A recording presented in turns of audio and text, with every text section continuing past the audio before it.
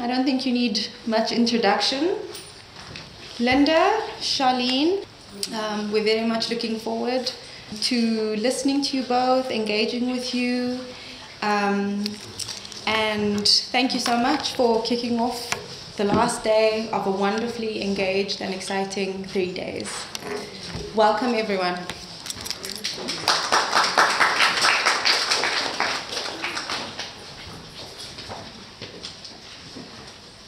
All right, welcome. Thank you all for coming. Thank you for being patient. The keynotes were here on time. We thought today everything will be clockwork. Everything. We'll have enough time because we've also felt that we've been rushing and no one has had the time to engage with keynotes. So we thought, okay, today we're going to do our keynotes quickly, have a time for all of us to sit and discuss and have different kinds of questions. But it is what it is. Thank you all for coming. This is not really a keynote. We did have a keynote, and this year has shown us flames in every way. I just came back from Ethiopia where I organized a conference that was cancelled, not cancelled, cancelled, and then it was Afems. And when Sharlene said, "Oh, there's stuff on the streets of Braamfontein," I said, "We're not cancelling another conference. We're not." We were supposed to have a keynote we had 3 keynote speakers, and the earlier programs, for those of you who are very observant, you'll see there was a keynote speaker who things just happened, life just happened, and the keynote couldn't come. And Sharlene called me as I was on the way to this Ethiopian conference, and I was just like, "We'll do the keynote." Now I'm like, what did I say and why? And why did you not talk me out of this? So this for me is not a keynote, it's a tribute. It's a tribute, but what I'm taking comfort in is 2 things. You've had 2 excellent keynotes. Sharlene's going to be excellent, I know. And one thing that Kanita said, Kanita, where are you? One thing Kanita said is, don't be afraid to fail. So if this is a failure, I don't care. But anyway, but what it is for me and what is really important is that for me, what my role today or my job today is very simple, but I take it seriously, is to give a tribute to Molara Ogundipe. Molara Ogundipe-Leslie described herself as a writer who became an academic. She was a writer, poet, a professor of gender, women's studies, and literary theory, and she was also a consultant. Her daughters described her work as one that underscored the necessity to comprehensively analyze pre-colonial, colonial, and neo-colonial gender dynamics in order to formulate and redress the condition of African women. For decades, she worked tirelessly in gender studies and feminist activism, mentoring young women and men on gender equality, feminist theory, and ethics. I came to African feminisms through Molara Ogundipe's interpretation of the mountain metaphor. In an article in Nambika, Studies of Women in African Literature, edited by Carol Boyce Davis and Anne Adams Graves, she says, and she has an article in which she says that she quotes the Chinese philosopher Mao Zedong, who said that the Chinese man had 3 mountains to carry on his back. Oppression from outside. By this, he was referring to the fact that at certain points in history in China, China was colonized. The second mountain was a heritage of tradition, his backwardness because of poverty and ignorance.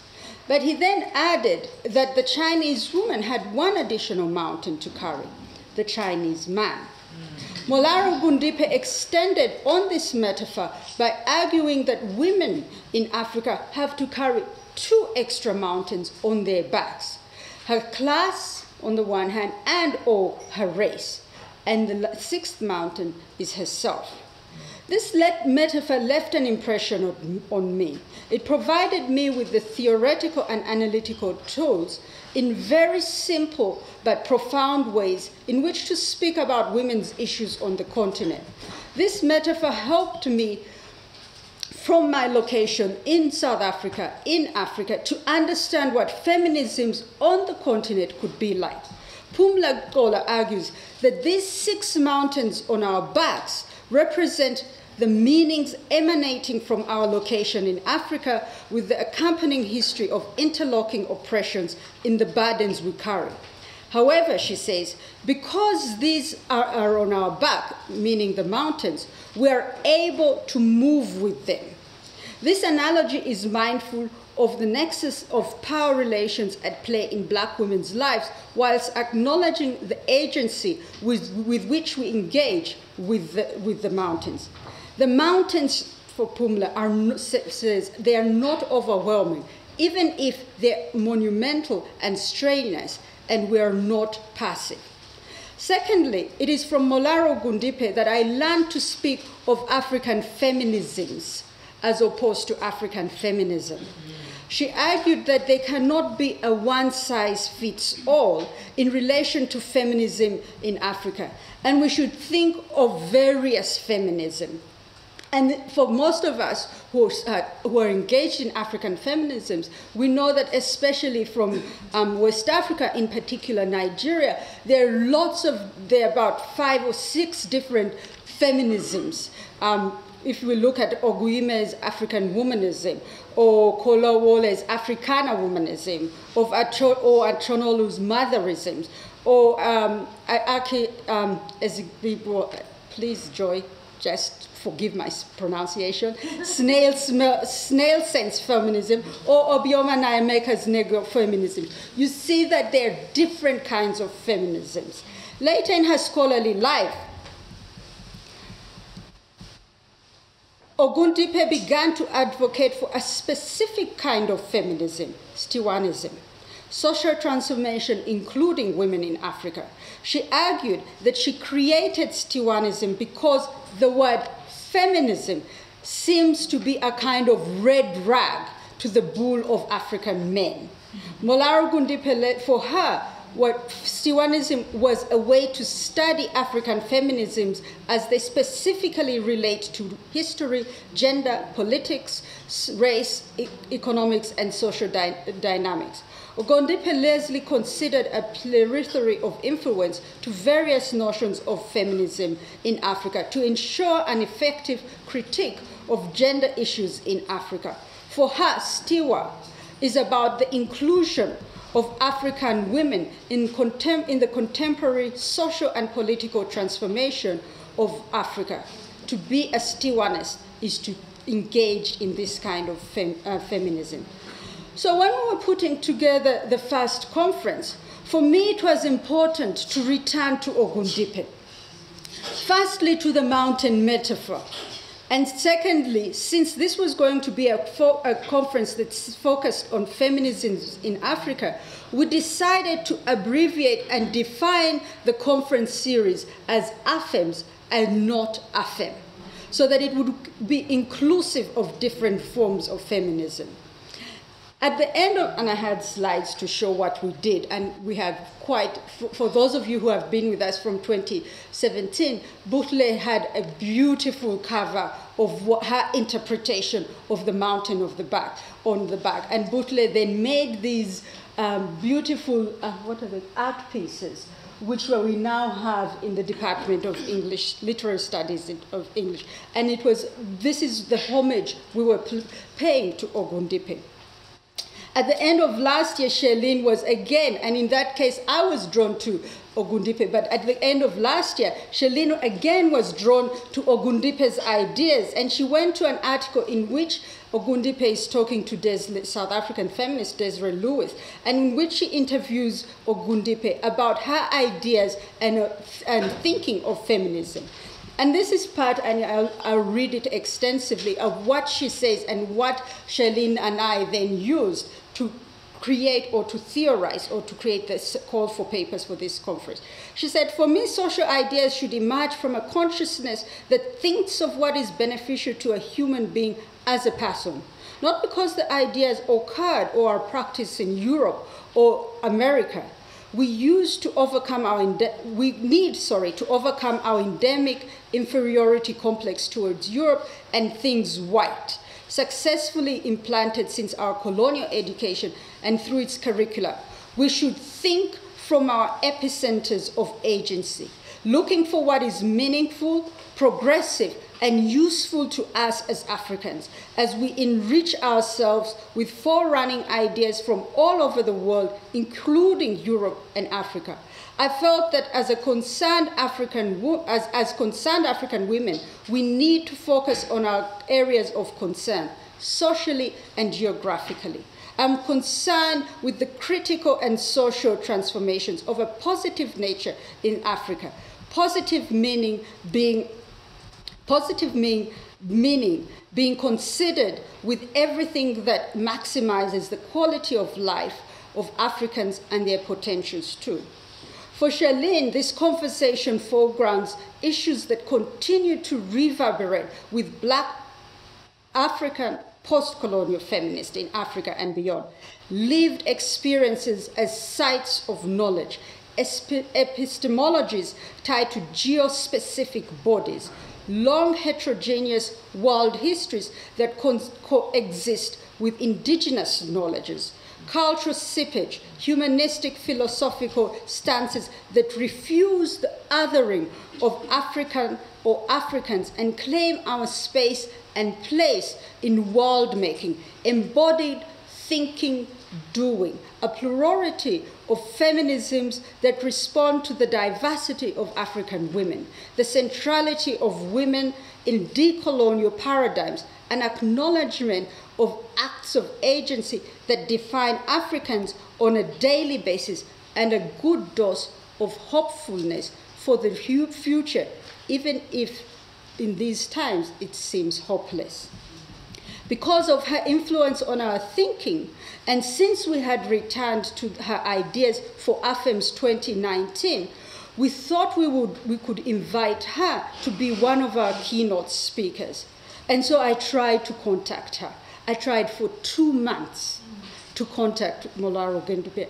I tried through all my networks, and I had no idea how to find her. I even went onto her Facebook and I DM'd her. And for 2 months, I want to say stalked.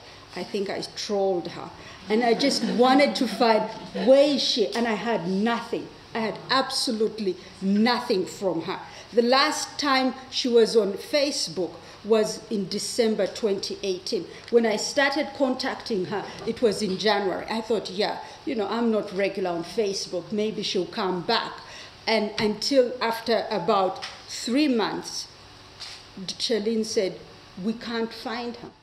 We don't know where she is. No one could tell us where she was. And we decided to find alternatives. And so when I heard in June about her transitioning, I was in shock. I was in utter shock. But I'm consoled by what she says about death. She says when death for her in the Yoruba culture is understood as that when one dies, one joins the ancestors. Their departure is not a source of sadness, particularly if that person has had a lived and fulfilling life.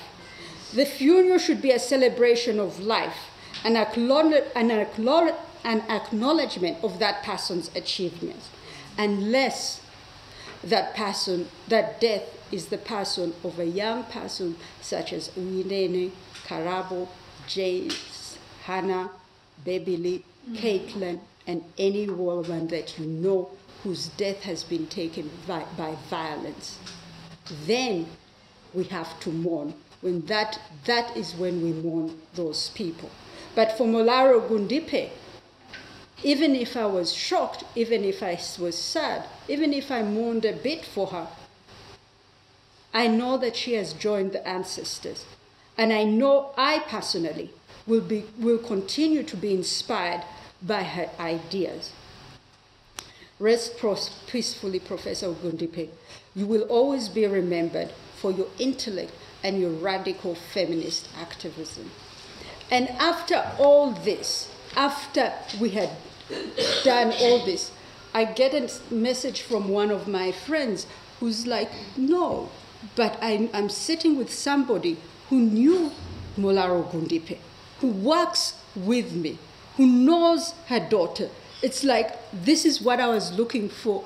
at the beginning of the year. And so for me, it's coming full circle. And I feel that it is important that Professor Ogundipe, one of her daughters, Ogundipe-Leslie, has written a tribute to her mother, and she has said that we should read her tribute today. We had it on screen, but we don't have it here. And because it's important for me, and because it's important for this conference, I thought that Josephine Alexander, who knew her personally, would read this tribute from her daughter. Thank you.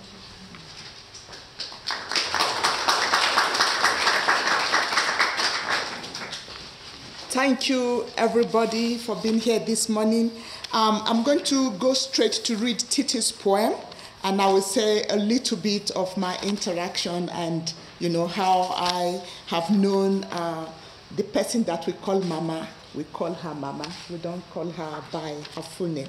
So this poem is Mom's poem titled Iya, Mother in Yoruba, our mother in Amharic as Yeya Enat. Mothers are never selfishly possessed, nor God's children bound in basest rules of residence. Vortex, conduit, door of life, future, hope, and love's respite. Swelling, twirling, enabling enigma of existence, an audience to vain delight. Unfixed by cares of molds, jealously, enviously, seeking to tether tight.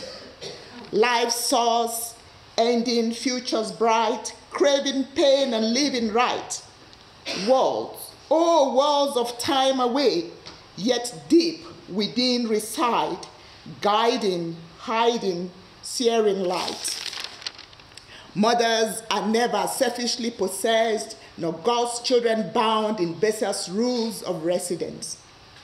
Brilliance, ego, forced to be, Ogun's lyric, power's might. Pounding, provoking, yam sustainers of effects ephemeral, entwining inspirations, once furious, fleeting, and in flight. Your love like deep, dark amala, sustaining us to times of strife. Life's content, feeling, present light, loving bright, jowled to aright. Mothers are never selfishly possessed, nor God's children bound in basest rules of residence.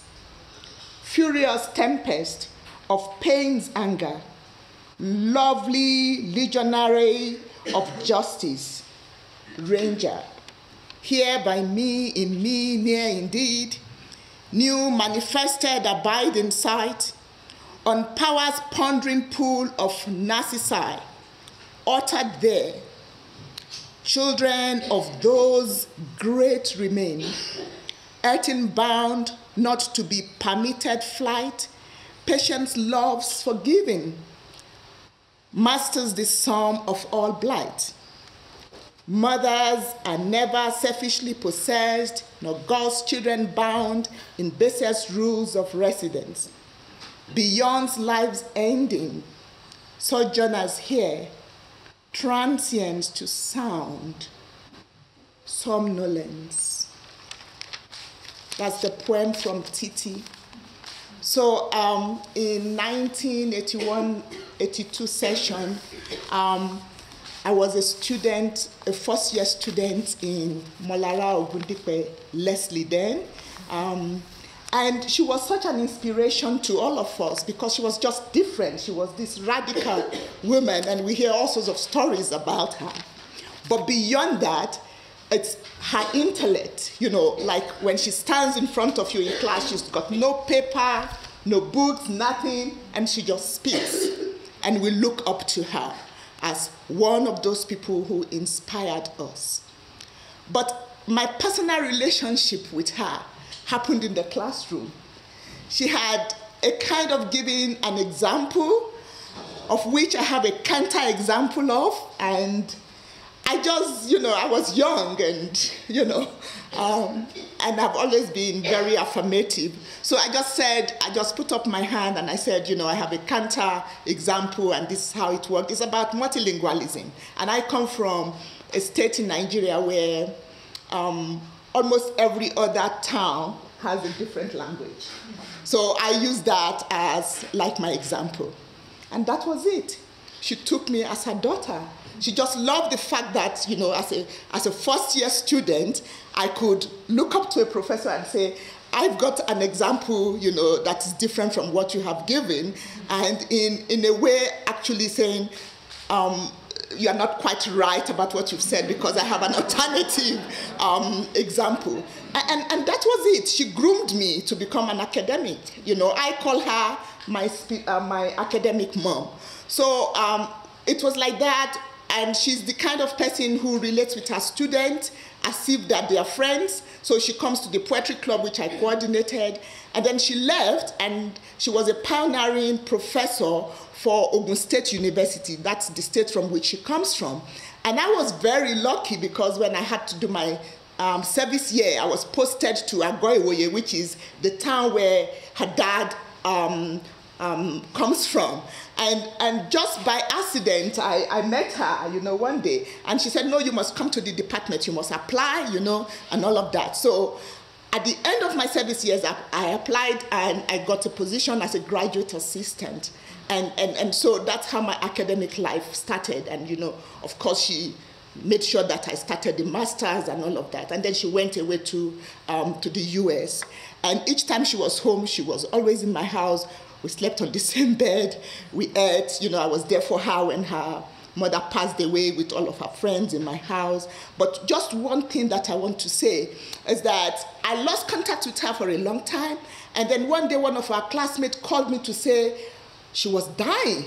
And I was in tears. You know, like, I didn't know what to do, and Titi was far away, and there was nobody. So I called one of our classmates, Professor Remy Rajioyelade, and I said to him, Mama is dying at UCH, and I needed people to go. So he went, and he called Professor Femi Osofison and some other friends, you know, who knew her, whom she worked with. And they went to UCH, and luckily enough, she was able to recognize them. She was very weak. She couldn't talk to them as much, but they stayed with her for as much as they could. And I'm glad that I was able to do that for her. And I couldn't reach her, just like you. You know, I tried everything. I couldn't reach her. And then, you know, she was discharged.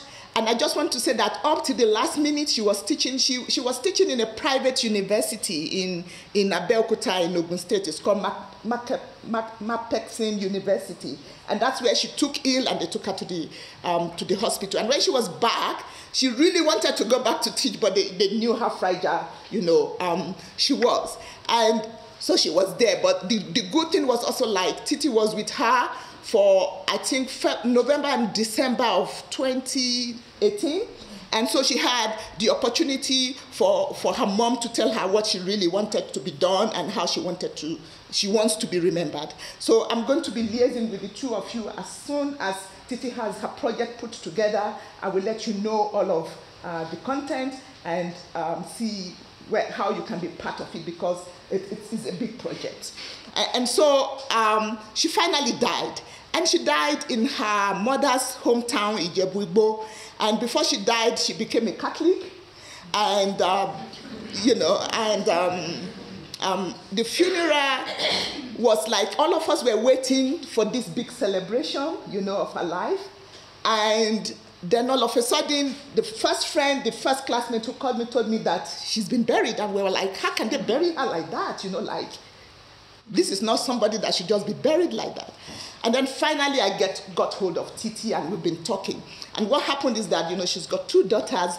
They weren't really brought up in Nigeria.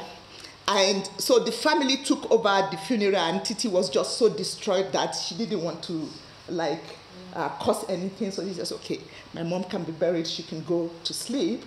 But Titi is planning something big for next year, and it's part of the project. And I just want to say thank you for using this time to honor her. She's my mom. I share, you know, with Titi, her mother. And luckily enough for me, you know, there was a time when Titi was in Nigeria, so I knew her before and we're good friends. So we just, it kind of started off from where we stopped. And I want to say, Eshe Pupo Adupe, Mama Ogundipe, Oku, Toripe, àwọn iṣẹ́ tẹ́ ṣe sílẹ̀, ó sì wà láyé. I'm saying that she's not dead because her legacy is still on. Thank you, Jesus, for her life. And thank you all.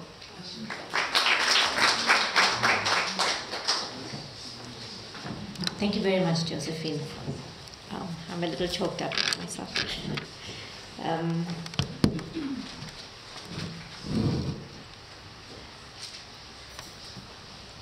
So,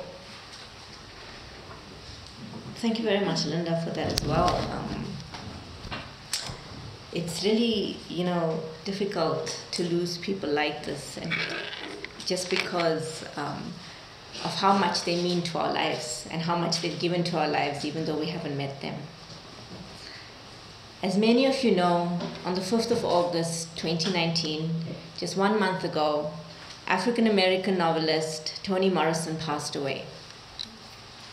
In life, the United States of America got to claim her as a daughter, but as her death is so clearly revealed, Toni Morrison was more than any nationality, any race, any gender or label.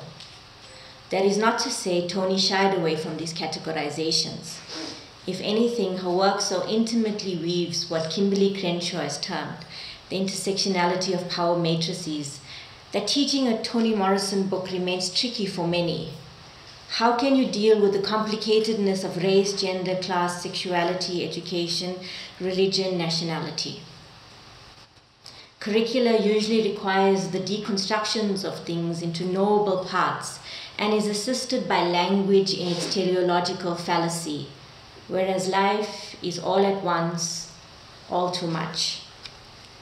There are many literary scholars more brilliant than I who will do greater justice to Morrison's extensive body of work that has already passed into canons and will probably make new ones, so I will not dwell on Morrison's work.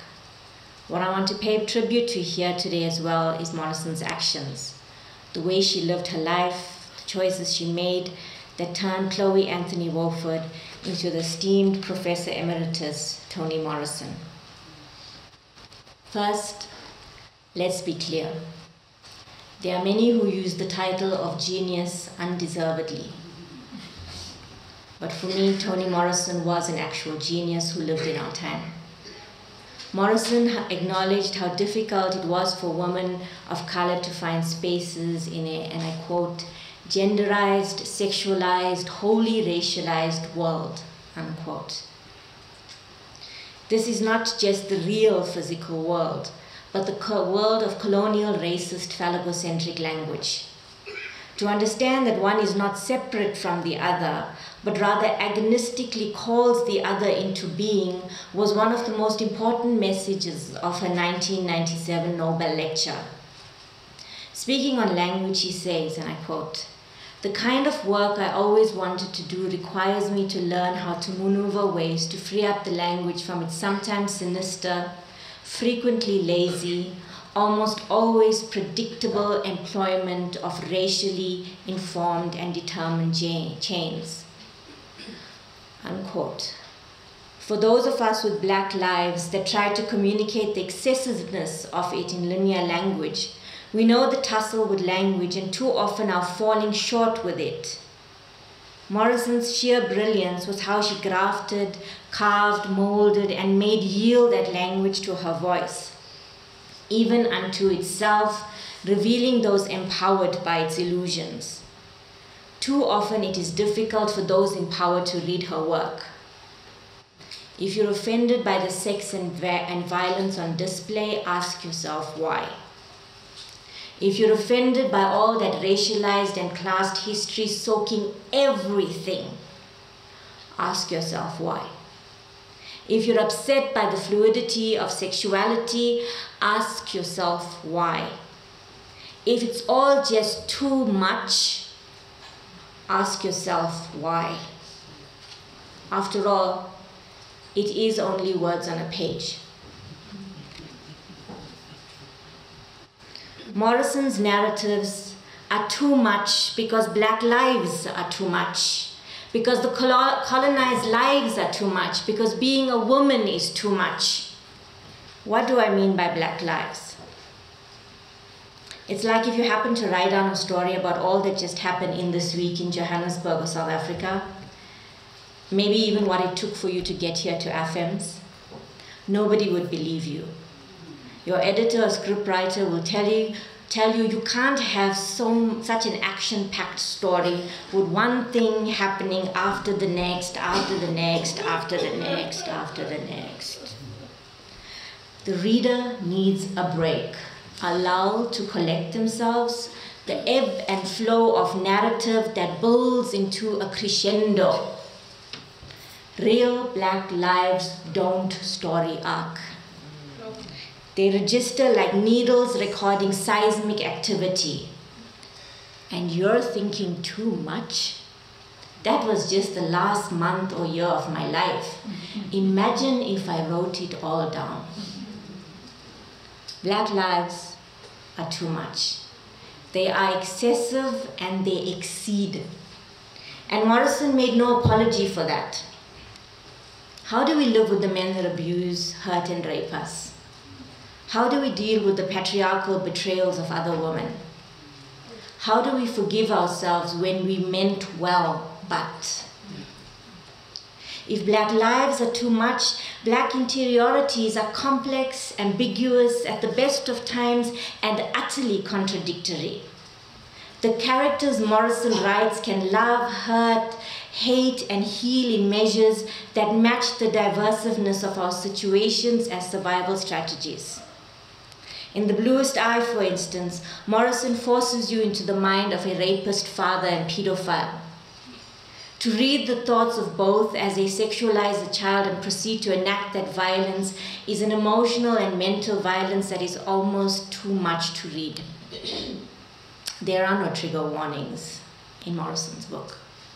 And yet in doing so, she exposes the violations they themselves have endured to become the violators.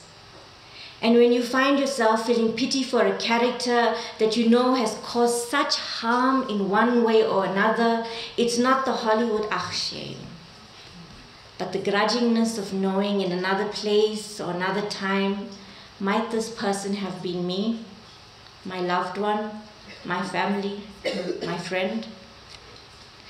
In doing so, Morrison's work transcends the particularity of the US and the African American experiences as we find ourselves in our families, our secret shames, and our wistful longings in her imaginary world. Her work envisions what Nikki Giovanni has termed as the universal in the particular. As a child growing up under apartheid, even in settings that were only people of color, popular culture ingrained in me a racially inferior complex. In my fantasies, I was a white girl called Christina with blonde hair, blue eyes, and a wonderful body. I could run, jump, swim, ski.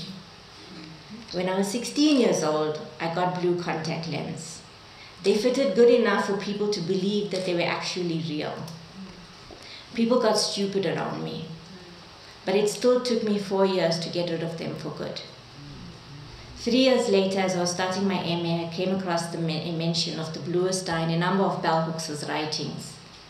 I borrowed the book, and for the first time, I did not read a book from start to finish. For weeks at a time, I would put it down and weep. Morrison hurt me in undescribable ways as she cut through my racial epidermalization and self-hatred. I cried not for Pekela, but for myself.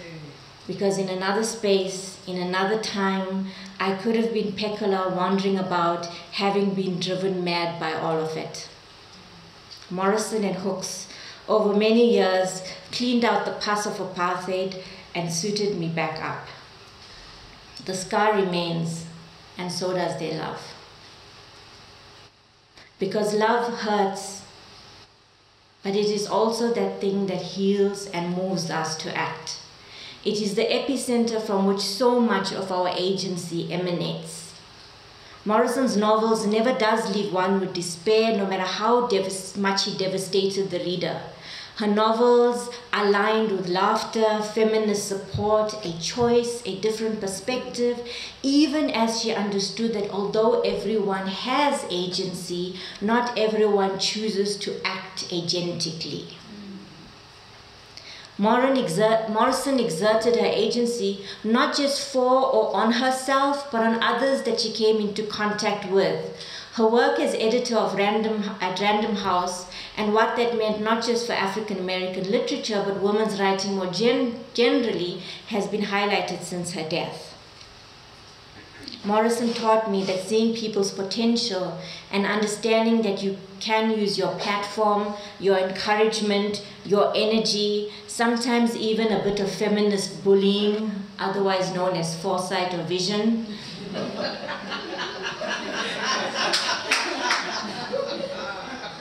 to showcase or bring out people's greatness, particularly when they don't see it in themselves at a particular time. That is an act of love for a person, for a craft, for a field, for society, for history. Morrison taught me that loving yourself and what you do and knowing the value of that is also an act of love that demands the same level of agency. She knew when to withdraw. I remember reading a post in the discussion group how some people at one of her academic institutions were disappointed by her not engaging more with the students on their MA program. And here I want to say a hard truth to a room full of women of color feminists, young and old.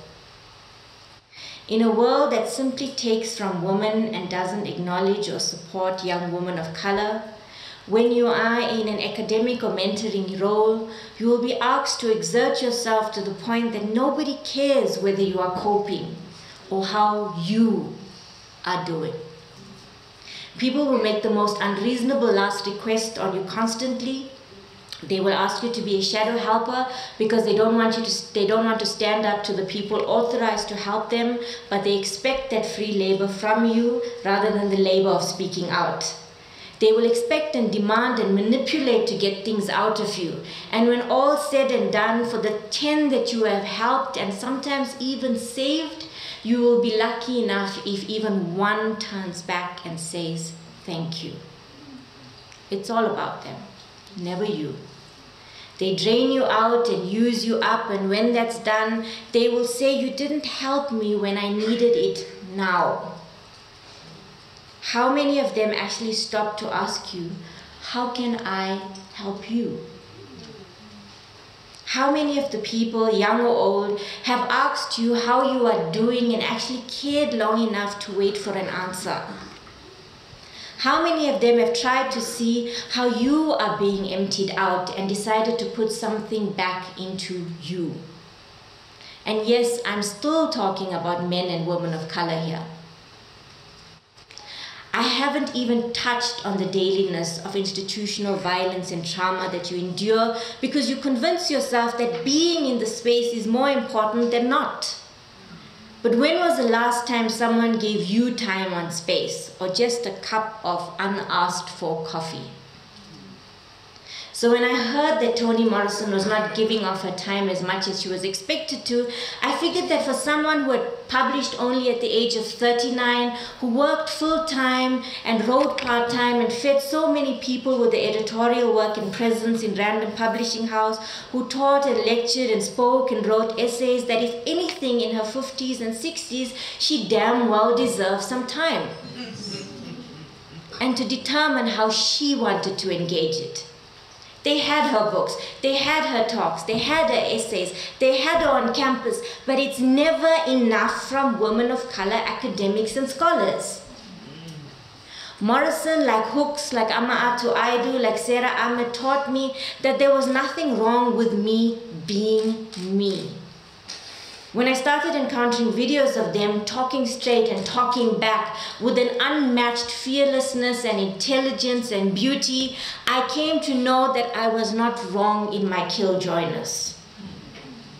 Morrison's life also showed that we will always be too busy. Busy all the time. And yet history demands that we do what we do.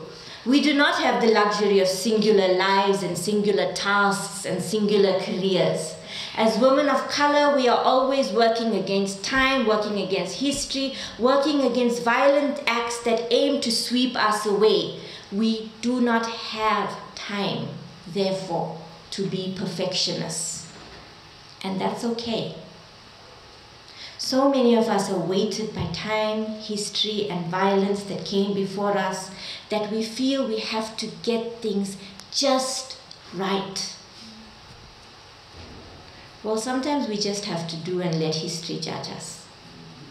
I love the story of Morrison celebrating her Nobel Award announcement by saying that of course she knew it came at the cost of someone else losing, but she was going to celebrate anyway.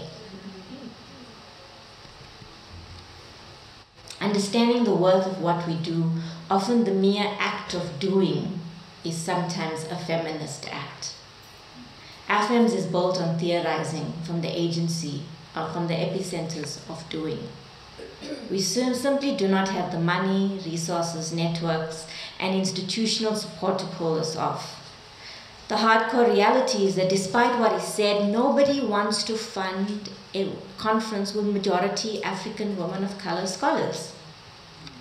The African body is always up for saving, but that stops short of engaging African minds.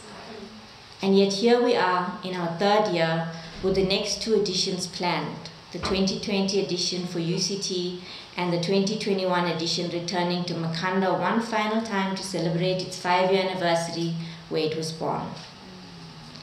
And take note of that.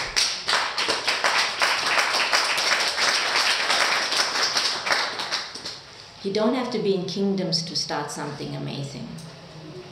Sometimes you can be in the desert, quite literally. As painful as it is trying to raise, cajole, and even beg money from various people, we pull off Afems usually with half the budget that we need because we can and because we must. This highlights what curator Zodwa Tutani-Skei said on the Afems curatorial panel last year, that it is crazy that black women curators struggle so hard to get funding given how much black women have done with so little money. But unfortunately, even though we make this conference seem special with the little we raise, and I hope you agree that it is quite a special conference, it perhaps has given some people the belief that we have a huge budget and that we raise a huge sum from registration fees. Various people have cancelled because they said that the registration fee of 500 or 250 was prohibitive. Some of these cases are genuine where people really can't afford it. In cases where people have not been able to pay the registration fee and have written in, we have bartered skills. Others who could afford it, but who chose to make a stand or a statement that they will not attend the conference because of registration fees, we respect that. Let's be clear though. With all our Afems, attendance into every Afems panel is free because we fundamentally believe that knowledge should be free and accessible. What is not free, however, are all the teas, lunches, and dinners that we make available. For this year's Afems, our catering budget stands at 164,972 rands, which amounts to 1,099 rands 81 cents per person for lunch, dinner, and tea. That means our catering budget costs us a total of 164,972,000 out of the 265,432 rands that we were able to raise for the conference this year. That's more than half our budget with some very inventive catering solutions, as you saw on Monday. The total income generated from registration fees is about 45,000 rand, of which 5% will be taken by the ticketing website that you're registered on. The cost, can we put the budget up? The cost of the final dinner tonight is 40-something thousand, which is basically all of your registration fees. So your 500 rand registration fees only covers half your meals and teas and is actually subsidized by the funding we raise.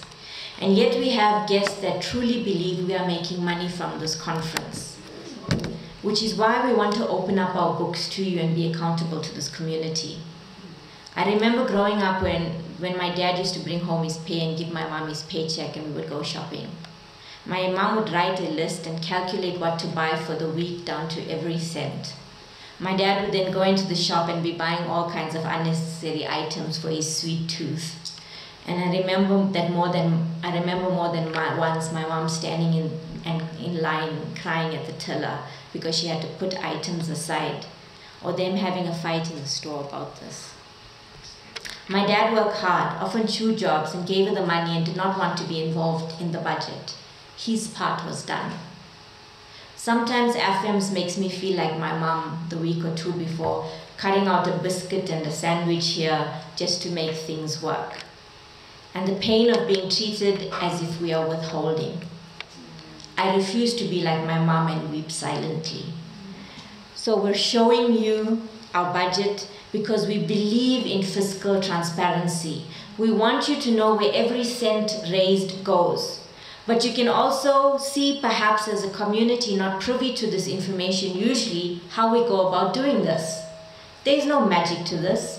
There's a lot of hustling on the Afems coordinating team part and sheer generosity from our founders who believe in this platform and support without any mandate. Last year, Rosemary J. Jolly from Penn State University visited and she loved Afems so much that she decided she wanted to donate $10,000 this year. I said that's great, so long as she understood that donations did not mean any stake in the Afems format. She completely agreed, and this year $10,000 is half our budget and made Afems 2019 possible.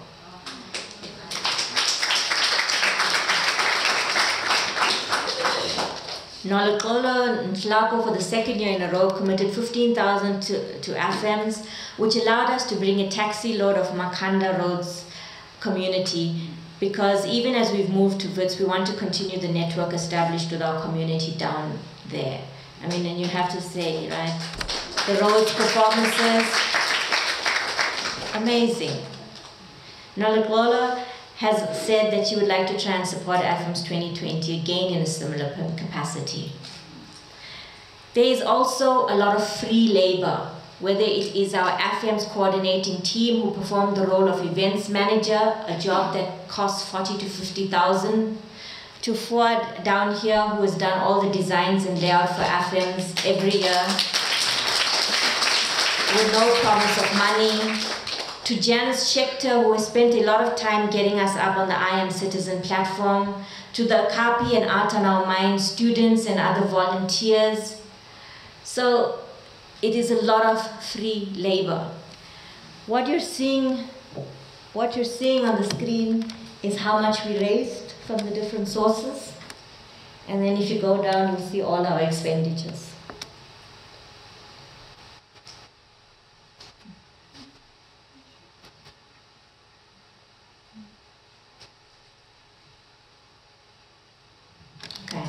That doesn't take into money the kinds of incidentals that we're going to come up with. Now, can you show the other one?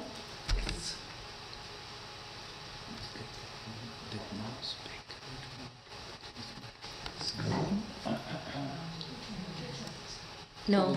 So ideally, to run Afems the way we are right now, the ideal budget is around $550,000. Okay, that's what it takes for 150 guests. Only 150. But, so this is what our ideal kind of budget would look like. Go up. For the first time, we were even able to give our keynotes a bit of a stipend. We've never been able to do that before. Everyone has done it. We've given them like 130 rands or something a day.